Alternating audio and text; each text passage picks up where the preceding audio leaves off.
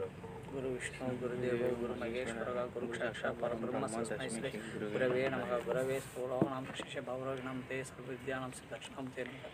அப்போ நம்ம காலையில் என்ன பார்த்தோம்? நாம் இருக்க வேண்டிய இடத்துல இல்லைன்னு சொன்னால், அதாவது ஆத்மா விட்டு மனம் போனால் சம்சாரியாக போயிடுது. சம்சாரிங்கிறது பகிர்முக்கியா, வெளியில் மனசை செலுத்தினா பல பேரோட கான்டாக்ட் ஏற்படுது, தொடர்பு ஏற்படுது, சங்கம் ஏற்படுது. இதுதான் இந்த ஆத்மா அசங்ககன்னு சொல்கிற வார்த்தைக்கு இதுதான் அர்த்தம். ஆத்மா யாரு கூடயும் தொடர்புகளை வச்சுக்காது. மனதான் என்ன பண்ணுது? தொடர்போடு வச்சுக்குது. யாரோட வச்சுக்குது? வெளி உலகத்தோடு வச்சுக்குது. அப்படி படைச்சிருக்காங்க. அப்படி படைச்சதுனால என்ன ஆகுதுன்னு கேட்டால், எல்லாருடைய கருத்துக்களையும் உள்வாங்கி இந்த அறிவு தடாகத்தை குப்பை தொட்டியாக மாற்றி வச்சுருக்கு.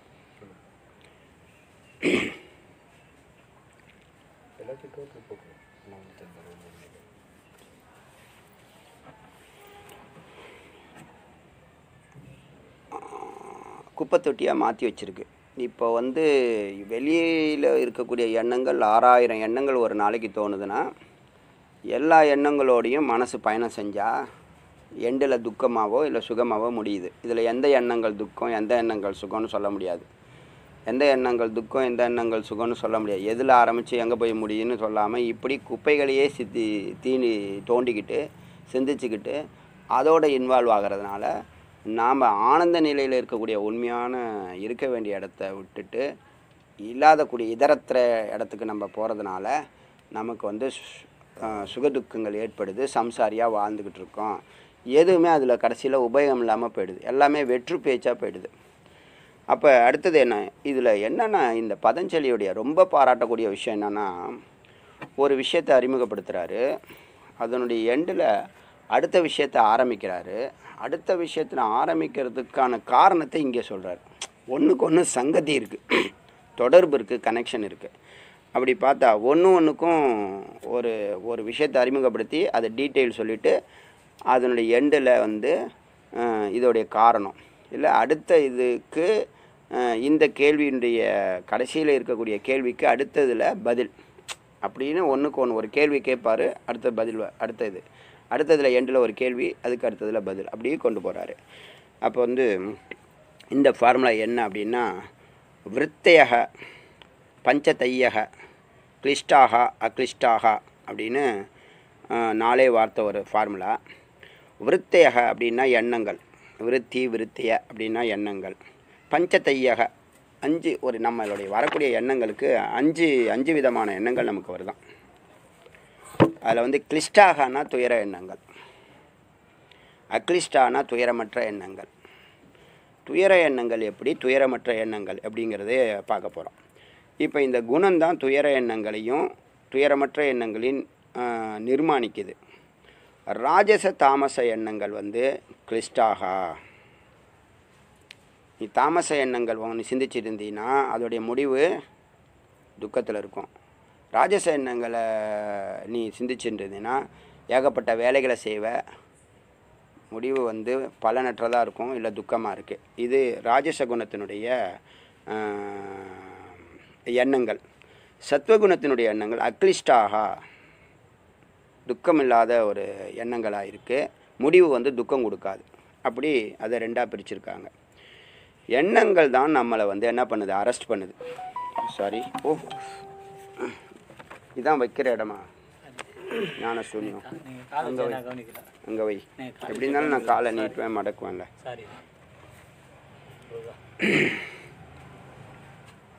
எண்ணங்கள் நம்மை பந்தனம் செய்கின்றன. எண்ணங்களுக்கு தான் நாம் என்ன பண்ணுறோம், நம்மளை அடக்குது.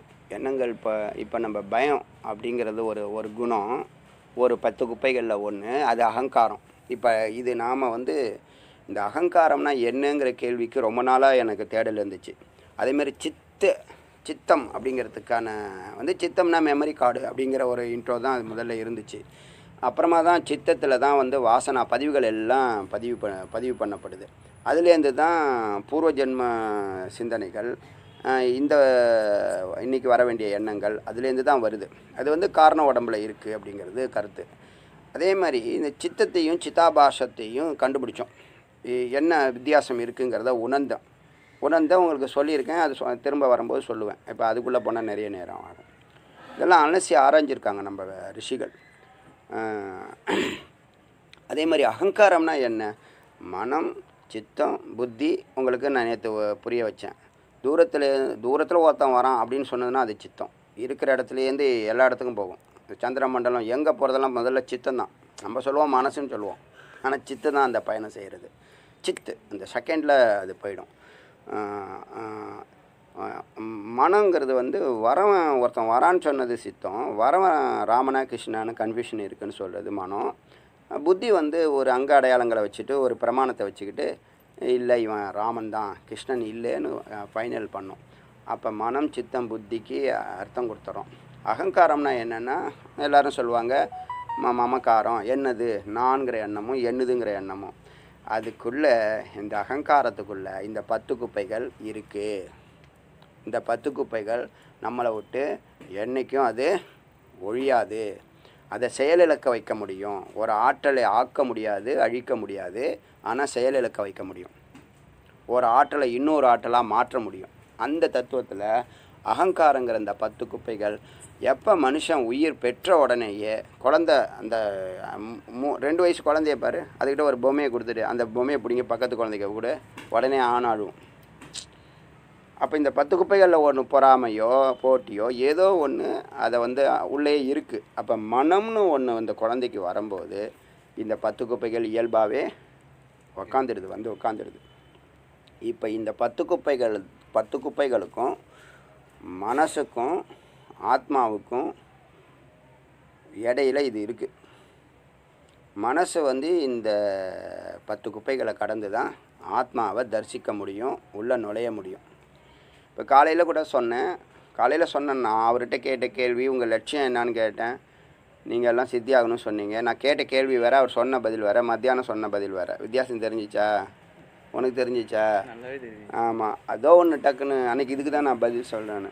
தவறான இப்போ என்ன யார் பெரியவங்கிறது இது இல்லை. இது என்னென்னா என்னை நெருங்க அகங்காரத்தை தூண்டி விடுவார் சுவாமி. சுவாமியை நெருங்க எல்லாருடைய அகங்காரத்தையும் தூண்டி விடுவார். அவங்களுக்குள்ளேயே மன உளைச்சலாகி நின்று போயிடுவாங்க. சொல்கிறது புரியுதா? நீங்கள் வந்து சரியாக ஆமாம், எல்லாத்தையும் பிரம்மத்தை அடையிறது மனசா ஆத்மாவானா?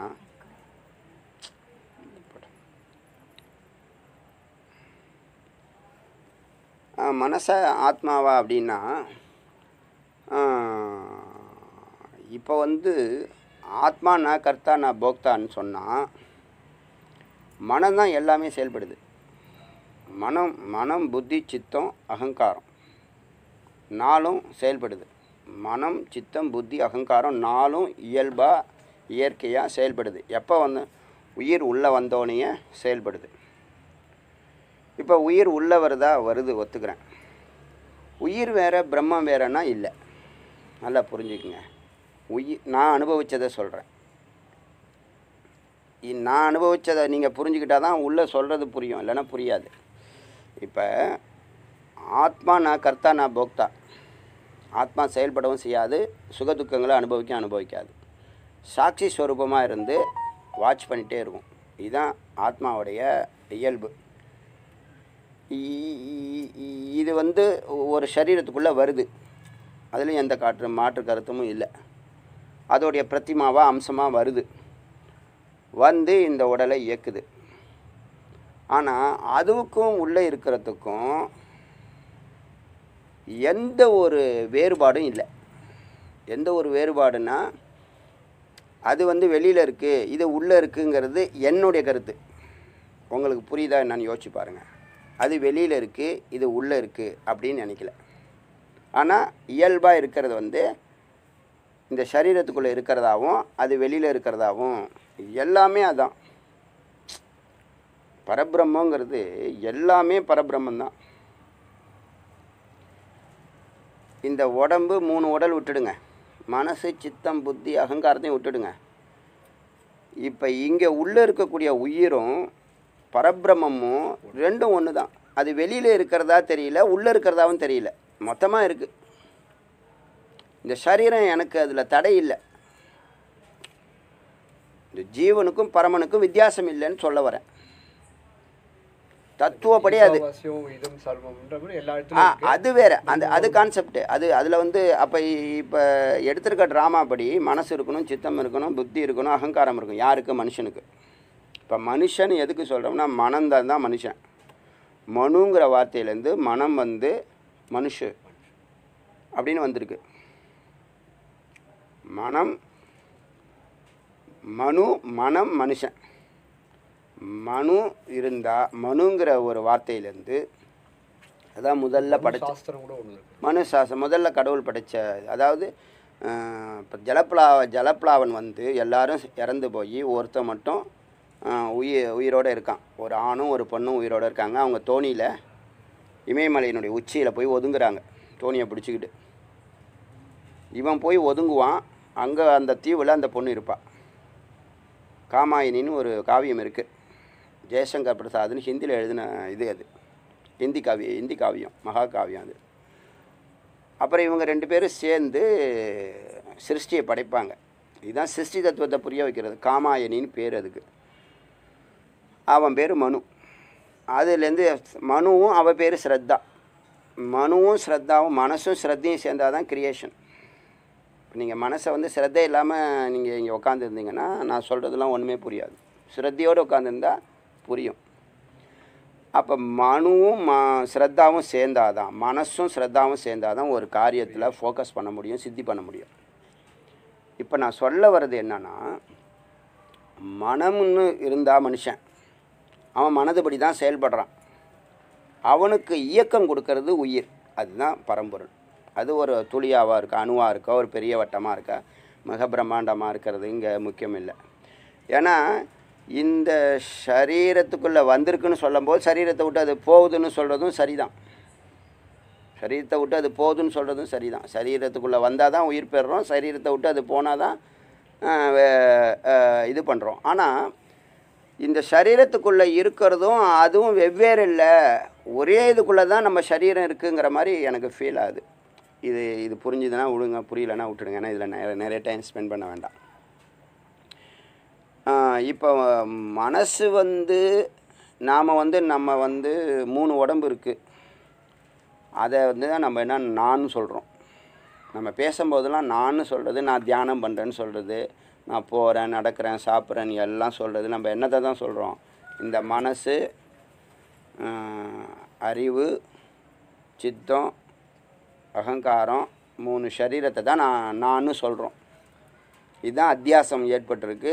இது நான்கிறது அகம். அகம் நான்கிறது அகம். அகம்ங்கிறது ஆத்மா. இப்போ எல்லா முயற்சியும் மறைமுகமாக செய்கிறது உடம்பா, மனசா, உயிரா இந்த சித்தியை நோக்கி பயணம் செய்கிறது, விடுதலையை நோக்கி பயணம் செய்கிறது.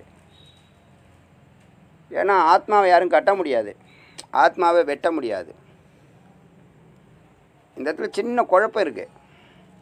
ஆத்மாவை கட்ட முடியாது, ஆத்மா வெட்ட முடியாது, ஆத்மாவுடைய பிரகாசத்தை யாரும் மறைக்க முடியாது. அது சுயம்பு, நிர்குணம், அவயவங்கள் கிடையாது. அப்படி இருக்கும்போது சரீரத்துக்குள்ளே எப்படி அது கட்டுப்படியாகும்? இப்போ விடுதலை அடைகிறது மனசா ஆத்மாவாங்கிற ஒரு கேள்வி இருக்குது. ஒரு விசாரத்துக்காக சொல்கிறேன், இது ஆரம்பிக்கிறது மட்டும். விடுதலை அடைகிறது மனசா ஆத்மாவா? மனசு தான். மனசு விடுதலை அடைஞ்சாதான் நம்ம எதையும் பண்ண முடியும். இந்த கேள்வி தான் அப்பயும் கேட்டேன். தியானம் பண்ணுறது மனசா ஆத்மாவா? மனசு. மனம் தான் ஆத்மாவுடைய நோக்கி தியானம் பண்ணுது. மனம் தான் ஆத்மாவை நோக்கி போய் சேரணும்னு இது மானுடமாக இருந்தால் அச்சா. இதுதான் எல்லாரும் உணர்கிற விஷயம். இதுதான் எல்லாரும் உணர்கிற விஷயம். தியானம் பண்ணுறேன், நடக்கிறேன், போகிறேன், சாப்பிட்றேன், தூங்குறேன் அப்படிங்கிறது. அப்போ ஆத்மா வந்து ஆத்ம விடுதலை அப்படிங்கிற வார்த்தை ஏன் வந்துச்சு?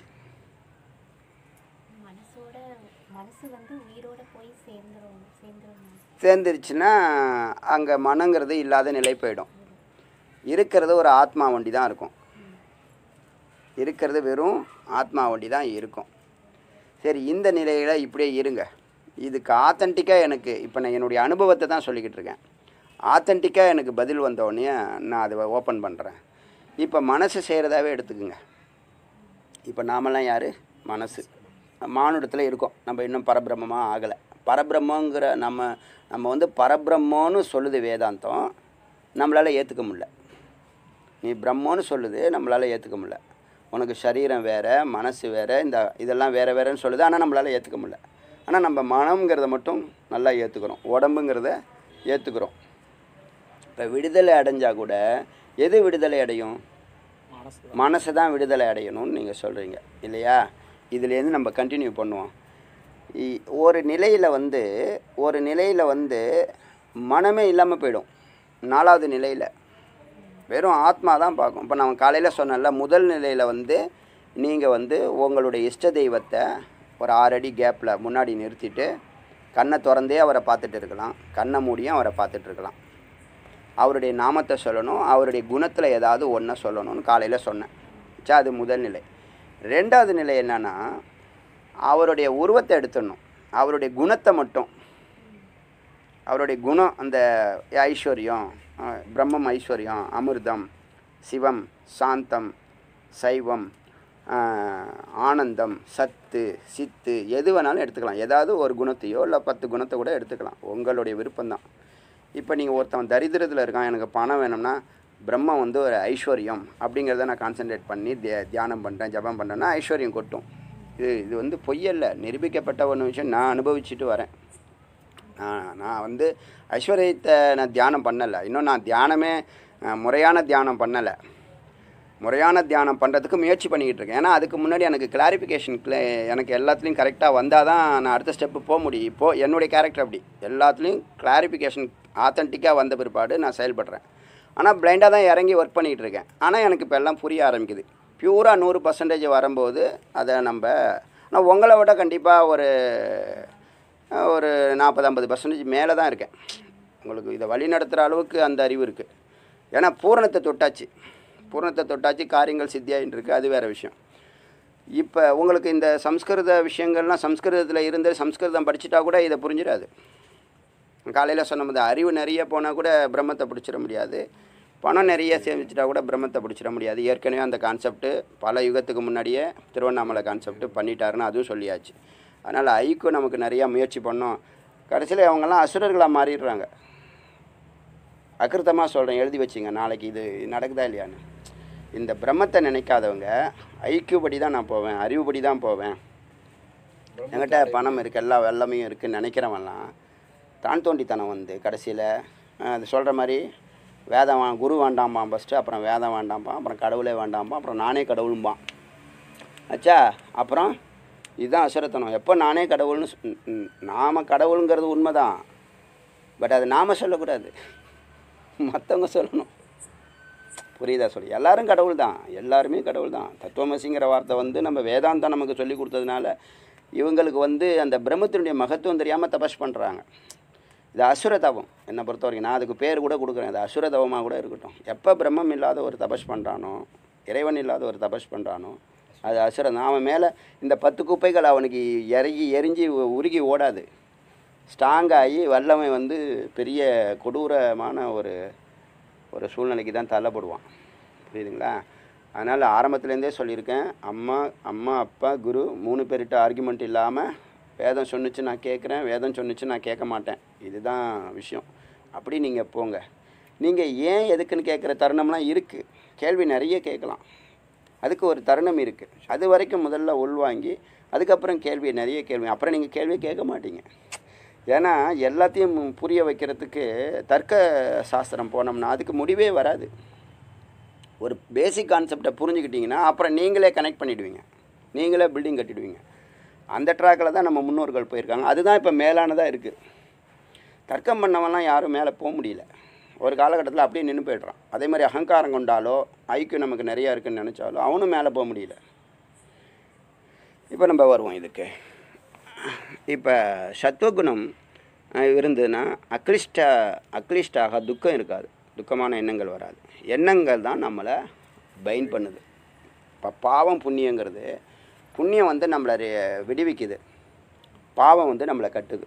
அந்த பதிவுகள் தான், இந்த பதிவுகள் தான் சஞ்சித கர்மாவாக இருக்குது.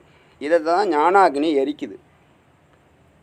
ஞானாக்னி வந்து இந்த பல கோடி வருஷமாக நம்ம சேமித்த சஞ்சித கர்மாவை ஞானாக்னி எரிக்கிறது வந்து இந்த பதிவுகளை தான் எரிக்குது.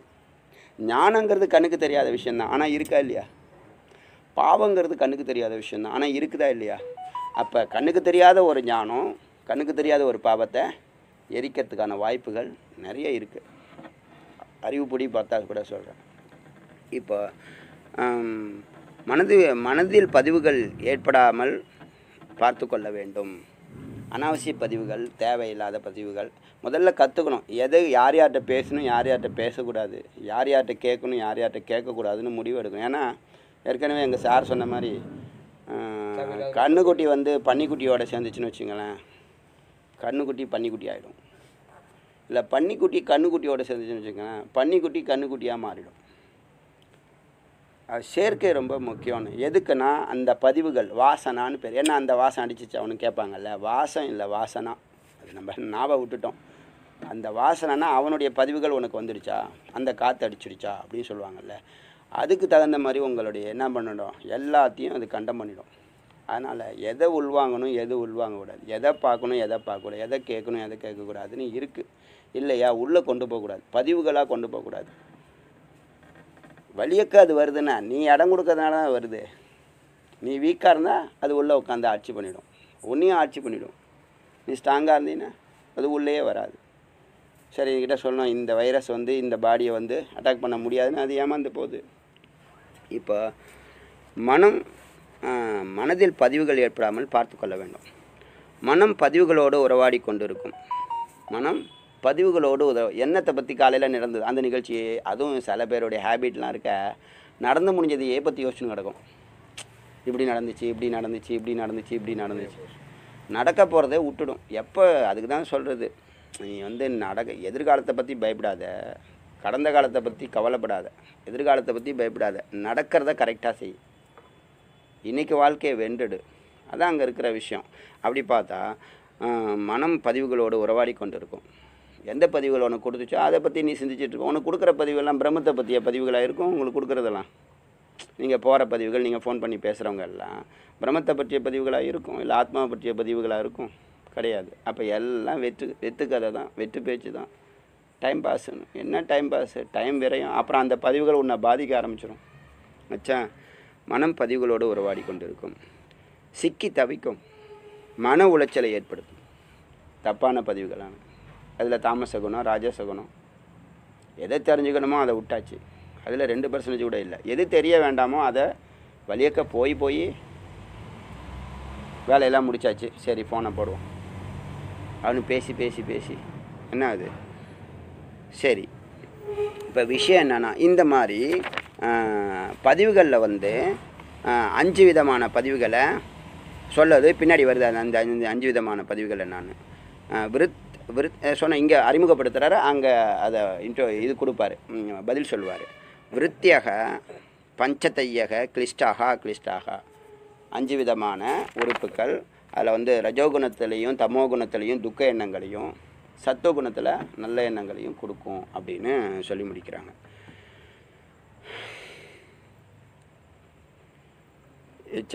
இப்போ அடுத்த விஷயத்துக்கு போகிறாரு. இது வந்து சூத்திரம் நம்பர் 6. பிரமாணம் விபர்யை விகல்ப நித்ரா சமுர்த்தேக அப்படின்னு ஒரு சென்டென்ஸு. அதில் தான் வந்து இந்த 5 விதமான உறுப்புகளை சொல்கிறாங்க. பிரமாணம் விபர்யை விகல்ப நித்ரா சமுர்த்தய. பிரமாணம்னா என்ன, விபர்யைனா என்ன, விகல்பனா என்ன, நித்ரானா என்ன, சமுர்த்தி என்னென்ன, அங்கே அறிமுகப்படுத்தின 5 எண்ணங்களுக்கும் இங்கே பதில் சொல்கிறார். பிரமாணம்னா இவங்க ஒன்று பேசுகிறீங்கன்னா ஆத்தென்டிக்காக பேசணும், அதுக்கு பிரமாணம் இருக்கணும். பிரமாணம் இல்லாமல் உங்களுக்கு தெரியலன்னு சொல்லிடணும், இல்லைன்னு சொல்லக்கூடாது. இப்போ எனக்கு ஒரு விஷயம் தெரியலன்னா எனக்கு தெரியலம்மா நாளைக்கு சொல்கிறேன்னு சொல்லிட்டு போயிட்டா நாளைக்கு தெரிஞ்சு தேடி கண்டுபிடிச்சி சொல்லணும். இல்லை நாளைக்கு சொல்கிறேன் நாளைக்கு தெரியலன்னு சொல்லிடணும் முதல்ல. அப்படி ஒன்று இல்லவே இல்லைன்னு சொல்லக்கூடாது. இல்லைன்னு சொல்கிறதுக்கு பிரமாணம் வேணுங்கிறேன். இப்போ வந்து கடவுள் இருக்காரா இல்லையானா உணர்றவங்க எல்லாம் இருக்குன்றாங்க. இதில் இங்கே என்னன்னா, இந்த கடவுள் நம்பிக்கை இல்லாதவனுக்கு பிரம்மத்தினுடைய இது இல்லாமல் போகுது பாருங்கள், அந்த தரிசனம் இல்லாமல் போகுது பாருங்கள். இந்த கீழே காலை தேடி போனவனுக்கும் தரிசனம் கிடைக்கல, மேலே போனவனுக்கும் தரிசனம் கிடைக்கல. 2 பேருக்கும் எல்லா வல்லமையும் இருந்துச்சு. அதே மாதிரி புத்தர் அவ்வளோ பெரிய ஞானி, அவ்வளோ பெரிய இவர். அதுக்கு இந்த கனாதர்னு ஒருத்தர் இருக்கார். கனாதர் வந்து யாருன்னா, ஐ திங்க் சாங்கிய தரிசனம் எழுதினவர்னு நினைக்கிறேன். இது வந்து யோக தரிசனம் பதஞ்சலி, கனாத முனின்னு ஒருத்தவர், அவர் தான் சாங்கிய தரிசனம். நியாய தரிசனம் கௌதம முனி. இவங்கெல்லாம் இறைவன் இல்லைன்னு சொன்னவங்க. ஏன்னா இறைவனை பற்றி அவங்களுக்கு புரியலை. புரிஞ்சிருந்தா சொல்லுவாங்களா? அப்போ புரிய விடலை. அங்கே இருக்கிற பாயிண்ட்டு பாக்கி எல்லாத்தையும் பேசுகிறாங்க. குரு இல்லாமே இது பண்ணாங்க. இங்கே இருக்கிற விஷயம் என்னென்னா, இந்த கேள்வி எனக்கு காலையில் வந்துச்சு. அவங்க எப்படின்னா, இவங்கெல்லாம் இந்த அசுர சிந்தனையாளர்கள். சத்துவத்தை நினைக்காம, பிரம்மத்தை அதில் கலக்காமல், அதுக்கிட்ட எந்த நானே இந்த அதுக்கு பேர் இது வந்து அதுக்கு தப்பான ஒரு வார்த்தை வச்சுருக்காங்க, சுயமரியாதையும். அதுக்கு பேர் ஒருத்தவங்கள்ட்ட தெரியலன்னு கேட்டால் அவர் கௌரவம் குறைஞ்சி போயிடும். ப்ராக்டிக்கலாக எல்லோரும் பக்கத்து வீட்டில் ஒரு இது தெரியலன்னு கேட்டாங்கன்னா கேட்டுறாங்களா? Under estimate பண்ணிவிடுவாங்களே. அப்படிங்கிறது அது சுயமரியாதைன்றாங்க. நான் வந்து அஞ்ஞானம் தெரியாத கேட்டு தெரிஞ்சுக்க. உனக்கு தெரிலல்ல. இப்போ ஒரு தண்ணி டேங்க்கு தண்ணி வேணும், உனக்கு அவசரத்துக்கு தண்ணி இல்லை, நீ தண்ணி வாங்கி பழக்கம் இல்லை, ஒரு அந்த லாரி நம்பர் சொல்லுங்கள் அப்படின்னு நீங்கள் கேட்குறதுல என்ன இருக்குது? அப்படின்னு நம்மளுடைய இதுக்கு எல்லா இதுவும் நம்ம அவங்கக்கிட்ட சரணாகதி ஆன மாதிரியும். அது என்னது? அது வந்து அகங்காரம். அது சுயமரியாதை இல்லை.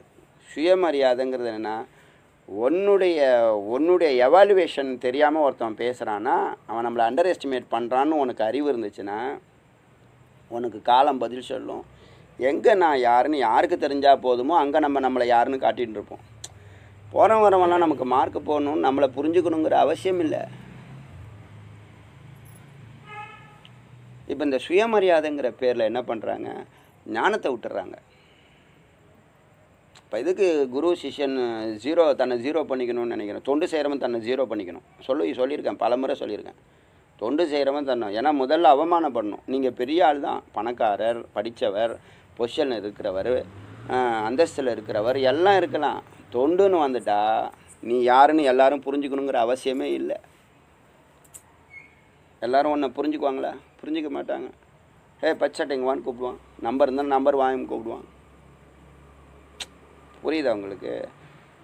இந்த சுயமரியாதையினால் என்னன்னா, குருவை தேடாமல் இருக்கிறதுக்கு காரணம், முதல் காரணமே இந்த சுயமரியாதை இல்லை பகுத்தறிவு இல்லை வந்து இந்த மாதிரி ஒரு இது வந்து பகுத்தறிவும் இல்லை, சுயமரியாதையும் இல்லை, முழுக்க அகங்காரம். எனக்கு என்ன இவன் சொல்லித்தருது?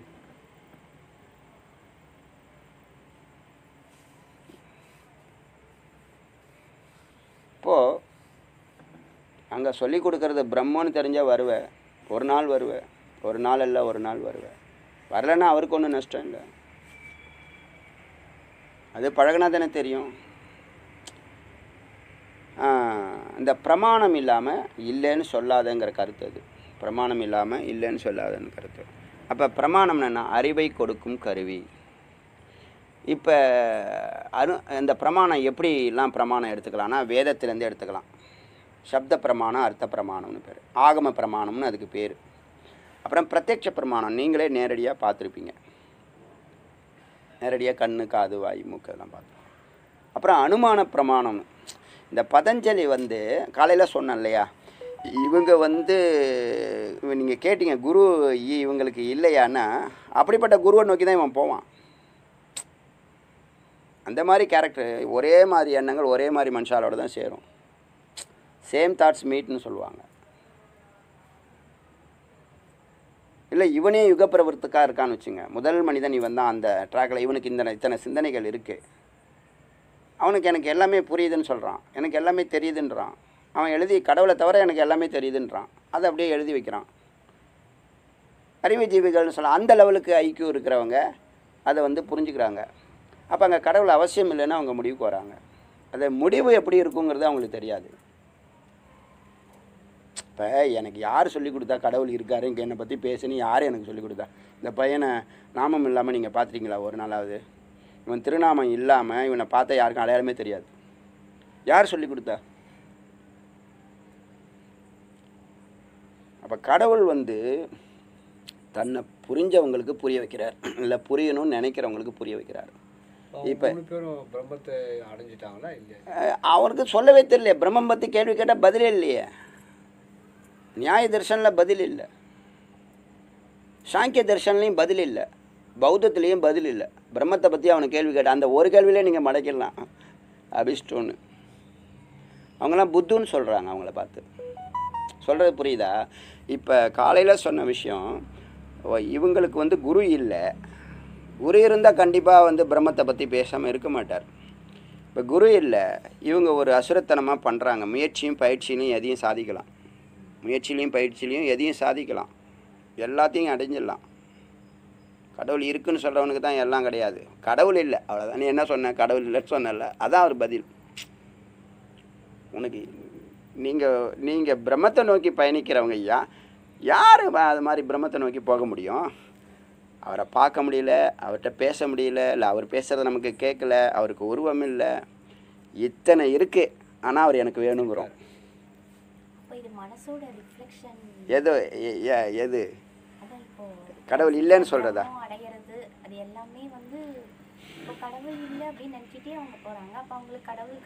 கடவுள் அவசியம் இல்லைங்கிறாங்க. கடவுள் அவசியம் இல்லைங்கிறவங்க கேள்வி கேளு. இப்போ இந்த கேள்விக்கே பதில் சொல்ல முடியல எனக்கு. இந்த கேள்வி சொல்லு. இந்த கேள்விக்கு நான் பதில் சொல்ல போகிறேன். இப்போ சொல்லு. கடவுள் இல்லவே இல்லை. ஆமாம், அவன் எதை கேட்டானோ அது கிடைக்கும்.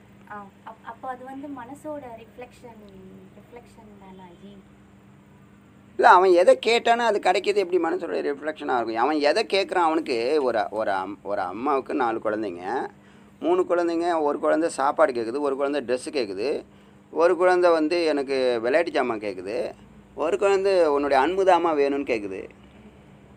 இங்கே அன்பு தான் கடவுள்னு சொல்ல வரேன். பாக்கி 3 பேர் கேட்டதை கொடுத்துட்டாங்கல்ல. இப்போ இந்த 3 குழந்தைங்க அது கூட விளையாடி பார்த்துட்டு கொஞ்ச நேரம் பார்த்துட்டு இதை விட மேலானது அன்புன்னு ஒரு காலத்தில் உணரும். அப்புறமா அது அன்பை தேடும், அதுக்கு ஒரு பிறவி எடுக்கும். அது வரைக்கும் உள்ள நிலை தான் இது. அது புரியுதா உனக்கு? இது கிளியனா புரியுதா? உங்கள் கேள்விக்கு இந்த தபஸ் பண்ணு. இப்போ காட்டில் மலைகள் எல்லாம் நீங்கள் இப்போ சித்தர்கள்னு நீங்கள் இப்போ சித்தர்கள் உலகம்னே ஒரு உலகம் இருக்குது. உங்கள் காட்டில் மலையில் அவங்களாம் குரு இருப்பாங்க. எப்படி இருந்திருப்பாங்கன்னா ஆரம்ப காலத்தில் இருந்திருப்பாங்க. எப்படின்னா, நீ முதல்ல இப்போ நான் சொன்னேன் பார்த்தீங்களா, பிரம்மத்தினுடைய ஒரு ஃபோட்டோவை வச்சுக்கோ, அவர் நாமத்தை சொல்லு, அவரை உட்காந்து அவரை பார்த்து நீ கண்ணை திறந்து பண்ணலாம், கண்ணை மூடி பண்ணலான்னு சொல்கிறோம்ல. அப்புறம் குணத்தை பார்த்து சொல்லணுன்னு அந்த நிலை வரைக்கும் போயிருப்பாங்க. அவங்க செய்ய ஆரம்பிச்சிருப்பாங்க. குகையில் போய் உட்காந்து செய்ய ஆரம்பிச்சிருவாங்க. செய்ய ஆரம்பித்ததுக்கப்புறம் எல்லாம் லிங்க் ஆகும், அவங்களுக்கு தேவையானது. அப்படியே பயணம் செய்கிறாங்க. பயணம் செய்யும்போது இந்த மகா வாக்கியத்தினுடைய வார்த்தைகள்லாம், கடவுள்னா என்ன, கடவுளுடைய குணம் என்ன அப்படிங்கிறதெல்லாம் அவங்களுக்கு காதில் வரும். வந்து புரிஞ்சு அந்த கருணை தான் மேலானது, அன்பு தான் மேலானது அப்படின்னு அவங்க உணர்ந்தாங்கன்னா ஒத்துக்கிட்டு, இப்போ பதஞ்சலி அதை ஒத்துக்கிட்டாரு. பதஞ்சலி டே 1 எனக்கு இதெல்லாம் சொன்னது நான் இல்லை, எனக்கு பிரம்மன் தான் சொன்னிச்சுன்னு அவர் எழுதிட்டார். அறிமுகத்திலே எழுதிட்டார். இவரை வந்து அவர் பக்கம் இந்த நாசிகர்கள் பக்கம் இழுக்கிறதுக்காக பின்னாடி வந்த பாஷ்யம், அதாவது இவங்க இந்த எல்லாத்துக்கும் மேலானதாக அத்வைதம் இருக்குது. வேதத்தையும் அது ஏற்றுக்கலை. வேதம் இருக்குது, அதுக்கு ஒரு லெவல் வரைக்கும் இருக்குதுன்னு இது சொல்லிடுச்சு. வேதம் ஒத்துக்குது. வேதத்தினுடைய 90% வரைக்கும் வேதத்தில் இருக்கலாம். ஆனால் வேதம் வந்து வேதாந்தமாக மாறினா தான் ஞானம் வரும், ஞானம் வந்தால் தான் மோட்சம் வரும். வெறும் வேதத்தை மட்டும் மோட்சம் அடைய முடியாதுன்னு சொல்லியாச்சு. உனக்கு லௌகிக இன்பங்கள் எல்லாம் 90% கொடுக்குன்னு சொல்லியாச்சு. அது புரியுதா? இவங்க வந்து இப்போ பேலன்ஸ் இருக்காங்க பார்த்தீங்களா? யோக தர்ஷனில் இதே மாதிரி தான். வேதத்தில் எப்படி நீங்கள் ஒரு நாமத்தை சொல்லி ஜபத்தை பண்ணி ஒரு யோகமத்தை பண்ணால் அந்த நிகழ்ச்சி நடக்கும், அதே மாதிரி தியானத்துலேயும் சங்கல்பம் பண்ணி நடத்த முடியும். சொல்கிறது புரியுதா? அப்போ அவங்களுக்கு இந்த வேதம் செய்யக்கூடிய வேலையெல்லாம் தியானம் செய்யும், ஆனால் மோட்சம் கொடுக்காது. மோட்சம் அடையணும்னா பிரம்மத்தை பற்றிய அறிவு. இதை படைச்சவன் ஒருத்தன் இருக்கான்னு சொல்லுது. அதான் அதோடைய வலியுறுத்தல். இது வரைக்கும் நான் அத்தியனம் பண்ண வரைக்கும் உன்னை படைச்சது நான் சொல்லுது. வேதத்தை படைச்சது. மோட்சமே கிடைக்கல அப்படின்னா அது ஏன் ஃபாலோ பண்ணும்? ஏன் பயணம் செய்யணும்? அவனுக்கு அந்த சித்திகள்லாம் கிடைக்குது இல்லை, அதுலேயே மதி மயங்கிடுறான்.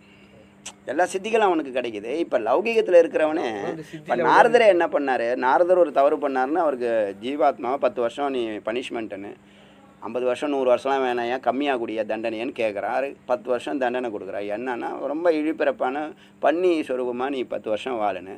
10 வருஷம் கழிச்சு உனக்கு விதி முடிஞ்சிச்சு, வாடா பிரம்மலோகத்துன்னு கூப்பிட்டா நான் வரல, எனக்கு இதே பிடிச்சிருக்குன்னு சொல்கிறாரே.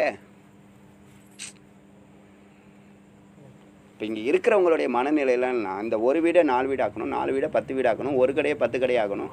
இன்றைக்கி 1 லட்சம் வருமானத்தை 10 லட்சம் வருமானம் இங்கேயே நம்ம நிரந்தரமாக இருக்கிறதுக்கு தானே நம்ம எல்லாருமே முயற்சி பண்ணுறாங்க, இந்த 2% தவிர. இது புரியுதா? அது புரியுதா? அப்போ அவங்களுடைய நோக்கம் அவங்க என்ன நினச்சிட்ருக்காங்கன்னா, இப்போ வேதாந்தமே அதை சொல்லுது. எப்படி சொல்லுதுன்னா 98% யோகத்தில் பிரம்மத்தை பிடிச்சிடலாம், தபஸில் பிரம்மத்தை பிடிச்சிடலாம், அறிவுலை பிரம்மத்தை பிடிச்சிடலாம், அன்னதானத்தில் பிரம்மத்தை பிடிச்சிடலாம், பிரதர்ஷனத்தில் பிரம்மத்தை பிடிச்சிடலாம், புண்ணியத்தில் பிரம்மத்தை பிடிச்சிடலான்னு நினைக்குது. அதனால தான் வேதாந்தத்துக்குள்ளே வர முடியல யாராலும். அதை பிரம்மமே சொல்லுது. இப்போ இந்த 4 குழந்தைங்க கதை இப்போ என் லைஃப்பில் மறக்க முடியாத கதை இது. அந்த சடனாக வந்த கதை இது. இப்போ சட்டை வேணும், சாப்பாடு வேணும், விளையாட்டு ஜாமான் வேணும், அன்பு வேணும்னு கேட்குற இடத்துல அன்பு தான் பிரம்மம். இந்தம்மா அவங்களுக்கு அன்பு மட்டும் கொடுக்குறாங்க, அவங்களுக்கு கேட்டதை கொடுத்துட்டாங்க. அவங்க அதை குச்சிக்கிட்டு விளையாடிக்கிட்டு அதிலே சந்தோஷமாக இருந்தால் இருந்துட்டு போட்டோம். ஒரு நாள் இல்லை ஒரு நாள் இதை விட மேலானது அதுன்னு அவங்க உணர்வாங்கல்ல, அப்போ வருவாங்க. இப்போ நிலைமை அதான். அது புரிஞ்சிச்சா? இப்போ மோட்சத்தை நோக்கி போகுது, இது அந்த பிரம்மம் நோக்கி போகுது. அன்புங்கிறது பிரம்மம் நோக்கி போகுது. இதே யோக தர்ஷனத்தில் இருக்கிறவங்க கூட இந்த இப்போ கடவுள் இல்லைன்னு சொல்கிறாங்கல்ல, அவங்க கூட நாய்க்கு உடம்பு சரியில்லைன்னா மனசு ரொம்ப வருத்தப்படுவாங்க. அதுக்கு இன்ஜெக்ஷன் போடுவாங்க, அதை போடுவாங்க, கழுவாங்க, குளிப்பாடுவாங்க, எல்லாம் பண்ணுவாங்க. அப்போ மனிதநேயம் அங்கே இருக்குது. கருணை, கடவுளுடைய குணத்தை அவன் ஃபாலோ பண்ணுறான். அதனால தான் கடவுள் என்ன பண்ணுறாருனா, நீ என்ன இருக்குன்னு சொன்னாலும் இல்லைன்னு சொன்னாலும் எனக்கு ஒன்றும் நஷ்டம் இல்லை, உனக்கு இந்த என்னுடைய குணம் இருக்குல்ல, நீ என்னை நோக்கி தான் வந்துக்கிட்டு இருக்கேன்னு எனக்கு தெரியுது, அதனால உனக்கு அந்த ஆசீர்வாதம் எல்லாம் மறைமுகமாக கொடுக்குறாரு. ஆனால் தான் தான் கொடுக்குறேன்னு சொல்ல மாட்டார். நம்மளை மாதிரி உள்ளவங்களுக்கு, ஆசிரியர்களுக்கு அதை சொல்லியே செய்வார். நான் தான் உனக்கு கொடுக்குறேன். ஒருத்தவங்க யாராவது சொல்லுங்கள், நான் இந்த நிலைமையில் நான் இருக்கிறதுக்கு காரணம் அப்படின்னு. ஒன்று குருவை சொல்லுவாங்க, இல்லை அம்மா அப்பா சொல்லுவாங்க, இல்லை கடவுளை சொல்லுவாங்க. 4 ஒன்று தான். நண்பனாக வந்திருந்தா கூட அவன் கடவுள் சொரூபமாக அந்த செயல்பட்டுருப்பான். அந்த இடத்துல அம்மா அப்பா சொரூபத்தில், குரு சொரூபத்தில், ஏதோ ஒரு சொரூபத்தில் அவன் வேலை பார்த்துருப்பான். அது புரியுதா? அப்போ இதெல்லாம் ஏன் சொல்கிறோன்னா, இந்த அத்வைதம் மேலானதுங்கிறத பிரம்மம் நமக்கு உணர்த்துது. நம்ம வாழ்க்கையில் இதை அனுபவிக்கிறோம். ஏன்னா வேதாந்தத்தில் பிரம்மத்தை முதல்ல சொல்லிடுச்சு. முதல் ரவுண்டு தான் இப்போ சொல்லியிருக்கோம். இப்போ இது முடிச்சு யோக சூத்திரம் முடிச்சது, அடுத்தது உங்களுக்கு என்ன சொல்லித்தரணும்னு சிந்திக்க ஆரம்பிச்சுட்டேன். அந்த உபநிஷத்தை எடுத்துட்டேன். எல்லாம் இருக்கே. இதை பற்றி பேசுகிறதுக்கும் சிந்திக்கிறதுக்கும் அதை எக்ஸிக்யூட் பண்ணுறதுக்கும் ஒரு பர்சன் இருக்கணும். அது இருந்தால் தான் அது செயல்படும். இல்லைனா நீங்கள் இப்போ இங்கே இருக்கிறனால தான் இந்த 1 ஹவர் எல்லோரும் இதை பற்றி சிந்திக்கிறோம். வீட்டுக்கு போனால் ஆடியோவில் கேட்டால் கூட இதில் சரிபாதி எஃபெக்ட் தான் கிடைக்கும். நீங்கள் தீவிரமான இச்சுக்காக இருந்து முமுட்சுவாக இருந்தால் ஃபுல்லாக புரியும். இல்லைனா பாதி கேட்பீங்க, பாதி கேட்க மாட்டீங்க. கடந்து போயிட்டே இருக்கும். அது பேச்சு ஆடியோ கடந்து போயிட்டே இருக்கும். அதனால் 2வது ஃபார்முலா, இந்த பிரமாணங்கிறது பிரமாணத்தோடு தான் பேசணும். உங்கள்கிட்ட விட்னஸ் இருந்தால் தான் பேசணும். அந்த இதில் இவங்க யோக சாஸ்திரத்தில் போகிறவங்க அனுமானத்தில் தான் கடைசி வரைக்கும் இருக்கான். தெளிவாக அவனால் சொல்ல முடியாது. புகையுது, அதனால் நெருப்பு இருக்குது, இது அனுமானம் இல்லையா? இது அனுமானம். புரியுதா இல்லையா? அது ஒரு மனநிலை இல்லாமல் இருக்கிறது. பிரம்மத்தை பிரமாணம் அனுமானத்திலே தான் இவங்களால் கண்டுபிடிக்க முடியும். ஏன்னா அவங்க கடந்து போன பாதைகள் எல்லாமே அனுமானத்தில் தான் போயிருக்கு. கெஸ்ஸிங்கில் போகிறது அனுபவம் இல்லை, அனுமானம். அனுமானம்னா கெஸ் பண்ணுறாங்க அவங்க. கடவுள் இப்படி தான் இருக்கணும், இப்படி தான் இருக்கணும். அது கரெக்டாக தான் அவங்க போயிட்டுருக்காங்க. ஆனால் கரெக்டாக போயிட்டுருக்கோங்கிறத அவங்களுக்கு பிரம்மம் காமிக்கிறது இல்லை. காமிச்சிருந்தா அவன் என்ன சொல்லுவான்? பிரத்யட்சமாக சொல்லுவான். பிரத்யட்ச பிரமாணம் ஆகிடும். காமிக்காததுனால நெருப்பு புகை வருதுன்னா கண்டிப்பாக அங்கே நெருப்பு இருக்குது, ஏற்கனவே அதை கடந்து வந்திருக்கான். இப்போ இந்த இதில் வந்து அவங்களுக்கு காதில் வந்து சொல்ல காதில் வந்து சொல்லுவாங்க, நமக்கே சொல்கிறாங்கல்ல,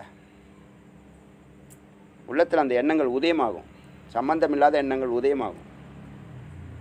அதை நல்லா உள்வாங்கணும், வேறு ஒன்றும் இல்லை, அதை கிரகிக்கணும். அதை கிரகித்து அதை உட்காந்து ஒரு நிமிஷம் 2 நிமிஷம் 3 நிமிஷம் யோசிச்சிங்கன்னா அதுக்கு கரெக்டான சொல்யூஷன் கிடைக்கும். அதை செஞ்சு பார்த்தீங்கன்னா சக்ஸஸ் கொடுக்கும். இந்த எண்ணம் எங்கேருந்து வருதுன்னு பார்க்கணும். எந்த இடத்துல இருக்கும்போது, தியானத்தில் வருதா, பூஜையில் வருதா, பிரதர்ஷனத்தில் வருதா, மார்க்கெட்டில் இருக்கும்போது வருதா, நல்ல எண்ணங்களா கெட்ட எண்ணங்களா எல்லாத்தையும் சாஸ்திரத்தோடு அனலைஸ் பண்ணிவிட்டு நீங்கள் கூட்டி கழித்து பார்த்தீங்கன்னா சுவாமி தான் சொல்கிறாருங்கிறது புரிய வரும். அதான் ஒரு தேவ பாஷைங்கிறது. புரியுதா? அதை நம்ம ஃபாலோ பண்ணி செஞ்சு பார்க்கும்போது மிராக்கிள் நடக்குது. அதான் எல்லோரும் நம்ப மாட்டுறாங்க. எல்லாம் ஜி செய்கிறாருன்னு நினைக்கிறாங்க. ஜி செய்ய முடியாது. ஜி 1000 பேர்கிட்ட கலெக்ஷன் பண்ணி 1000 பேருக்கு சாப்பாடு உருவாக்கி வைக்கலாம். 1000 பேரை போய் அழைச்சின்னு வர முடியாது. புரிஞ்சுக்குங்க. அவருக்கு பெரிய இன்ஃப்ளூயன்ஸ் இருந்தால் கூட 1000 பேரை ஒரு இடத்துல கூட்ட முடியாது. அது பிரம்ம ஒண்டி தான் செய்ய முடியும். 1000 பேரில் வந்து 100 பேர் அதுக்கு கான்ட்ரிபியூட் பண்ணுறாங்க பாருங்கள். அந்த 100 பேர் மனநிலையிலையும் பிரம்ம உட்காந்து தான் செயல்படுத்துது. மணிப்பர்ஸை திறக்க வைக்கிறதும் இந்த பொருளை இந்த இடத்துல கொண்டு போய் சேர்க்கணும்னு பிரம்மமே இயக்குது எல்லாரையும். நாம் அங்கே வெறும் போஸ்ட்மேன் தான். அச்சா, பிரமாண அறிவை கொடுக்கும் கருவி பிரம்மா ப்ளஸ் கரண். பிரம்மானா அறிவு, கரணம்னா எக்யூப்மெண்ட்ஸ். அறிவை கொடுக்கும் கருவி என்னன்னோ இந்த மாதிரி சாஸ்திரம், வேதம் இதெல்லாம். சா, அடுத்தது விபரியைனா நம்ம இருக்கிறதுக்கு தகுந்து மாறுபட்டு புரிஞ்சுக்கிறது. அத்தியாசம்னு சொல்கிறோம் இல்லையா, அதே தான். நம்ம பாம்புன்னு நினச்சோம், வெளியில் உள்ள பாம்புன்னு நினைக்கிது மனசு, வெளியில் பார்த்தா கயிறு. குருவை அவங்கள ஒழுங்காக ஃபாலோ பண்ணியிருக்க மாட்டாங்க சார். ஒரே கருத்தாக தான். குருவை ஃபாலோ பண்ணியிருந்தா அதில் தேவகுரு அசுர குரு வேறு இருக்காங்க. ஆனால் எந்த குருவுமே இப்போ அந்த சாங்கிய தரிசனம், நியாய தரிசனம், இன்னொன்று வைசாசிக்காவும் பிரம்மம் இல்லைன்னு சொல்லுது. ஆனால் ஒரு சக்தி இருக்குதுன்னு சொல்லுது. அந்த சக்தி கண்ணுக்கு தெரியலன்னு சொல்லுது. ஆச்சா, அந்த சக்தி பேர் தான் பிரம்மன்னு நம்ம சொல்கிறோம். இதில் என்ன இருக்குது? அதனால தான் நாம் என்ன அதுக்கு முக்கியத்துவம் கொடுக்கறதில்ல. அவனுக்கு புரியலையா உடியா அப்படின்னு நம்ம போய்டுறோம். ஈஸியாக போய்டுறோம். ஒரு சின்ன இக்னோரன்ஸ் பண்ணிட்டு போய்டுறோம். ஒரு சக்தி இருக்குன்னா அது கண்ணுக்கு தெரிஞ்சால் அபரசக்தி, கண்ணுக்கு தெரியலைன்னா பராசக்தி. புரியுதா இல்லையா? கண்ணுக்கு தெரியலைன்னா அது பராசக்தி. பராசக்தின்னு என்ன அர்த்தம்? கண்ணுக்கு தெரியாத ஒரு சக்தின்னு அர்த்தம். சக்தியை உணர்ற, அது கண்ணுக்கு தெரியல, அது பேர் பராசக்தி. நீ என்னென்ன ஏதோ ஒன்று இருக்குங்கிற, அந்த இருக்குன்னு சொல்லல, அதான் சத்து. அந்த ஸ்வரூபந்தான் பிரம்மத்தில், சச்சித்தானந்தத்தில் சத்துன்னு சொல்கிறது. அதனால் நம்மளை முதல்ல கொண்டு போகிறதே நமக்கு குருவே ஆதிசங்கரர் தான். ஆதிசங்கரருக்கு முருகன் குரு. இந்த இன்னைக்கு கூட முருகன் பற்றி ஒரு வீடியோ வந்திருக்கு. ஓதிமலைன்னு ஒரு மலையில் சுவாமி வந்து நிறைய பேருக்கு சித்தர்களுக்கெல்லாம் உபதேசம் பண்ணியிருக்காரு. முருகப்பெருமான் நம்ம சித்தேஸ்வர் அந்த புத்தகத்தில் போட்டிருக்கோம்ல சித்தேஸ்வர்னு. சித்தேஸ்வர்னா யார்? சித்தர்களுக்கெல்லாம் தலைவன் முருகப்பெருமான். ஏற்கனவே எப்படியோ எனக்கு சிறுதி சிரவணத்தில் வந்துடுச்சு. அதை வச்சு தான் அந்த பேர் வச்சது சித்தேஸ்வர் பீடம்னு. அவர் எங்கே பிரணவ உபதேசம் சுவாமி மலையில் இவருக்கு பண்ண மாதிரி, பரமேஸ்வரனுக்கு பண்ண மாதிரி ஓதி மலையில், ஓதுனா வதுன்னு சொல்கிறது சம்ஸ்கிருத வார்த்தை. வது மலை, வதுன்னு சொல்லி வதுன்னு சொல்லி ஓதின்னு ஆயிடுச்சு. அந்த ஓதி மலையில் சித்தர்களுக்கெல்லாம் உபதேசம். ஈரோடு சேலம், ஈரோடு பக்கத்தில் என்ன புளியம்பட்டியோ என்னமோ ஒரு பட்டி பக்கத்தில் ஓதிமலை இல்லை, அதாவது ஒன்று குழப்பிடாத. ஓதிமலை அது பேர். ஆத்தன்டிக்காக நீ அடித்து போய் பேசுவ. அது போதிமலை, போதி மரம். சரி, அதுக்குள்ளே நம்ம போயிட்டு வேணாம். அதில் உபதேசம் பண்ணியிருக்காரு சுவாமி. தொடர்ந்து உபதேசம் சித்தர்களுக்கு பண்ணியிருக்காரு. இன்றைக்கி வந்திருக்கு ஆடியோவில் கேளுங்க. இதுக்கு முக்கியமாக நம்ம ஆகமத்தை எடுத்துக்கிறோம். நம்ம சொல்லுமா, நடந்துகிட்டே தான் இருக்கும். கண்டிப்பாக நடக்குமா? ஏன்னா ஈஸ்வரனா இவங்களுக்கு பிரச்சனைனா அங்கே தான் போய் கேட்கணும். ரெண்டாவது எல்லாருக்கும் அங்கேருந்து தான் கட்டளை வரும். இப்போ இந்த திருவண்ணாமலை சுற்றக்கூடியவங்களில் சித்தர்கள் சுற்றுறாங்கன்னா என்னுடைய அனுபவப்படி அவங்க மாதம் அங்கே போய் ரிப்போர்ட் கொடுக்கணும். இந்த மாதம் என்னென்ன பண்ணியிருக்கேன் அப்படின்னு அவர் சொல்லுவார். இந்த மாதம் இதெல்லாம் நடக்கும் அப்படின்னு அவர் சொல்லுவார். அதை அந்த மாதம் ஃபுல்லாக அவங்க செயல்படுத்துவாங்க. பியூராக பிரம்மம் செய்யக்கூடிய அத்தனை வேலைகளும் அவங்க செய்வாங்க. கண்ணுக்கு தெரியாமல் செய்வாங்க. புரியுதா சொல்கிறது? அடுத்து விபரிய நான் தவறாக புரிஞ்சுக்கிறது. உள்ள பாம்புன்னு நினைக்கிறேன், வெளியில் பாம்பு இல்லை, அது கயிறு. அப்படி விபரிய எண்ணங்கள் 5 விதமான எண்ணங்கள் சொன்னாங்க இல்லையா? விகல்பனா உறுதியாக அவங்கள சங்கல்பம்னா உறுதி பண்ணுறது, அந்த இடத்த உறுதி பண்ணி நிர்ணயம் பண்ணி உறுதிப்படுத்துறது, அட்டஸ்ட் பண்ணுறது. சொல்யூஷன் அது ரெசல்யூஷன் சொல்லுவாங்க, கவர்மெண்ட் வேர்டில் ரெசல்யூஷன் சொல்லுவாங்க. சங்கல்பம் உறுதி எடுத்தல், ஒரு முடிவுக்கு வந்திருக்கோம், நிர்ணயிச்சிருக்கோம் அப்படி உறுதியான எண்ணங்கள். ஆனால் இது வந்து விகல்பமாக இருக்குது. விகல்பம்னா உறுதியற்ற எண்ணங்கள். அது மாதிரி எண்ணங்கள் வந்து போகும். ஆத்தென்டிக்கான எண்ணங்கள் வரும், விபரீதமான எண்ணங்கள் வரும், உறுதியற்ற எண்ணங்கள் வரும், தூக்கத்தில் கூட எண்ணங்கள் வருது.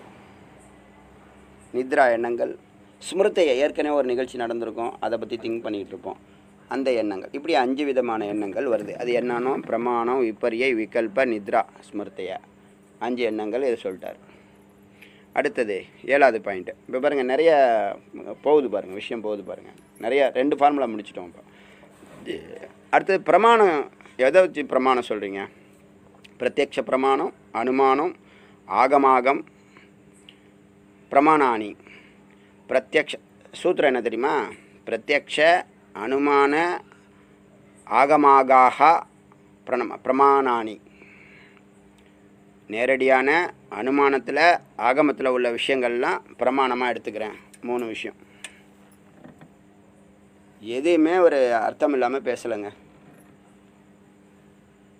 இது நமக்கு நம்மளுடைய பிரம்மஞானத்துக்கு, நம்ம பிரம்மஞானம் 90லேருந்து 100 வரைக்கும் %.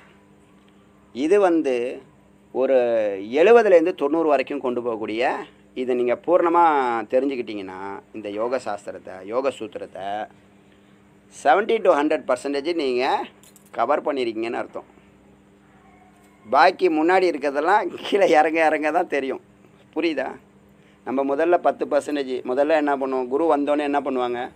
யோகம்னா என்னன்னு சொல்லி கொடுத்து, இப்போ நான் சொன்னேன் பார்த்தீங்களா, இவ்வளோ நாள் கழித்து என்ன கண்ணுக்கு 6 அடிக்கு முன்னாடி ஒரு முருகன் படத்தை வச்சோ இல்லை அம்பாள் படத்தை வச்சோ அவங்க நாமத்தை ஜபம் பண்ணி அவங்களுடைய குணத்தில் வந்து ஒரு வழிபாடு சிந்தனையோட, ஒரு பக்தி பாவத்தோட. பக்தி பயம் என்றைக்கும் குறையக்கூடாது. எவ்வளோ பெரிய நீங்கள் ஞானி ஆனாலும் பயபக்தி இருந்தீங்கன்னா உங்களுக்கு பயணம் நிரந்தரம். இதெல்லாம் எனக்கு யாருங்க சொல்லித்தரா? வேதத்தில் இருக்குது. எல்லா வேதத்தையும் படிச்சுட்டு நான் சொல்லலை. அதுதான் இங்கே இறைவனுடைய கேள்விக்குறியான விஷயம். ஏன்னா 23 வருஷம் அவரோட இருந்திருக்கோம் இல்லையா? அதுக்கு பலனை வந்து எல்லாம் தெரியுது. பிரம்மத்தை பற்றிய பூரண அறிவு இருந்தால் நல்லதுன்னு ஒரு பிரார்த்தனை பண்ணணும்.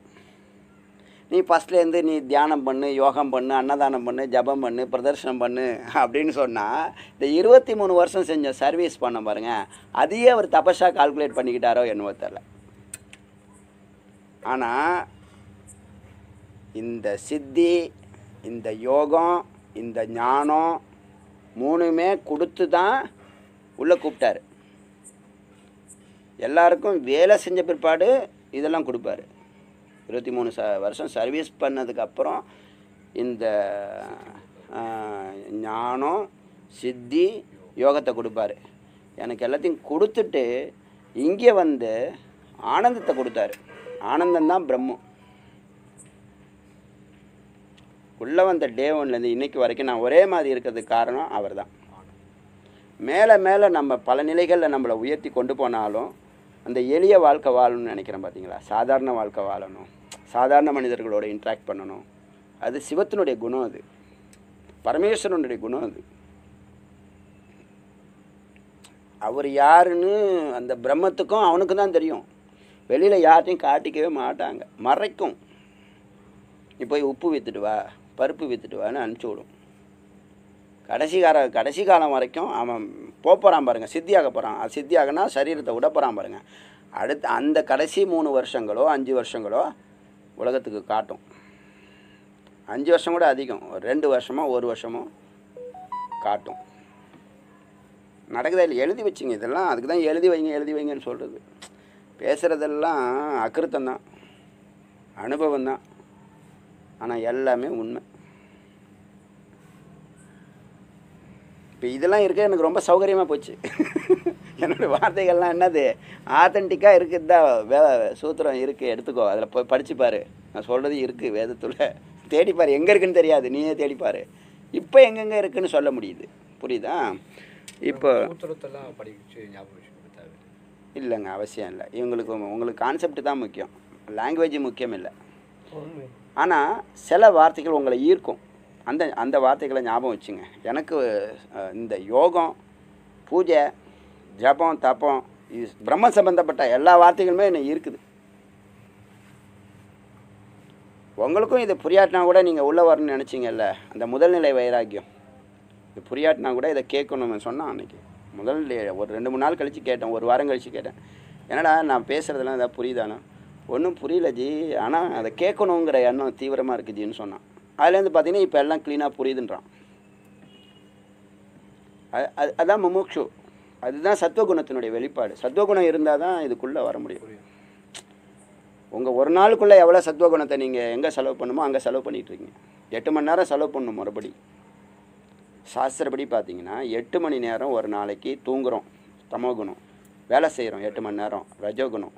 8 மணி நேரம் பிரம்மத்தோட பிரம்ம சிந்தனையோ, பிரம்ம விசாரமோ, பூஜையோ, தியானமோ, இதுலேயோ ஒன்று உட்காரணும். அந்த வாழ்க்கை சரியான வாழ்க்கை. அதை திருமாறன் சார் அதை கரெக்டாக ஃபாலோ பண்ணியிருக்காரு.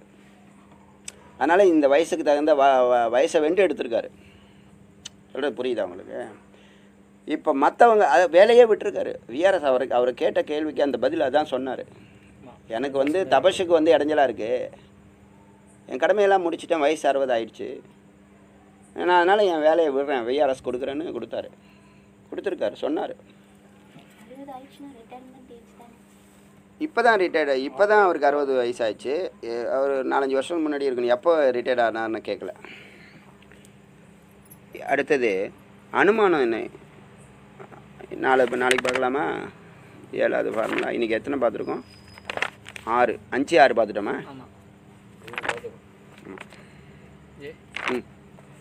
கட் பண்ணு. குரு பிரம்மா மத்தியானம் எனக்கு அப்படியே காமிக்கிறாரு.